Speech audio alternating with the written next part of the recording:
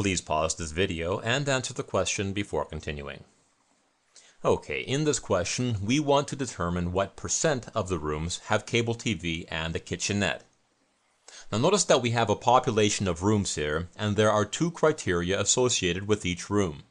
They are having or not having cable TV and having or not having a kitchenette. As such, we can solve this question using the double matrix method.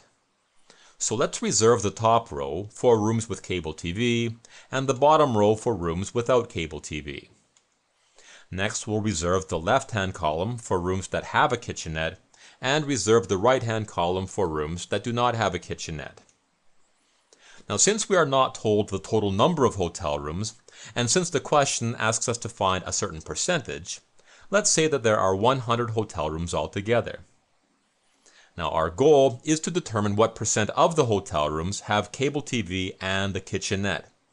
Since this box represents rooms with cable TV and a kitchenette, all we need to do is find out the number of hotel rooms in this box, and we can then answer the question.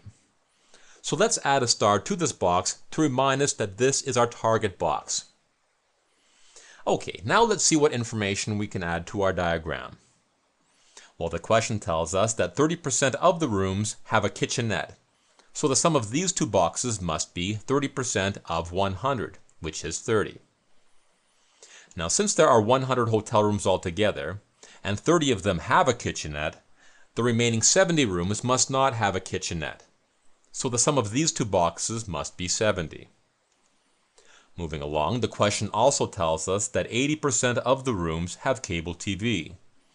So the sum of these two boxes must be 80% of 100, which is 80. Now, since there are 100 rooms altogether, and 80 of them have cable TV, the remaining 20 rooms must not have cable TV. So the sum of these two boxes must be 20.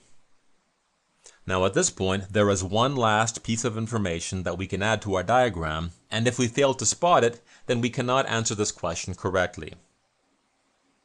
What can we do with this information that tells us every room in the hotel has cable TV or a kitchenette or both?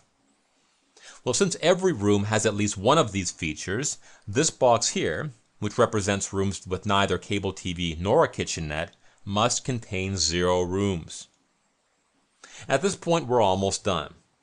We can conclude that since these two boxes must add to 70, this box must contain 70 rooms. We can also conclude that since these two boxes must add to 80, this box must contain 10 rooms. Now we could go further, but our goal is to find the number of rooms with cable TV and a kitchenette. We can now see that 10 of the 100 rooms meet those criteria. So we can now go up here and enter our answer of 10%.